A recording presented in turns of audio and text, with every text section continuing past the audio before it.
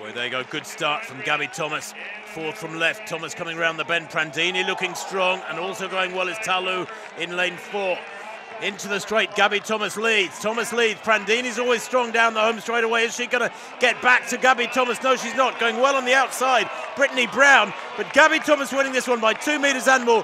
22.02. So close to going under 22 seconds.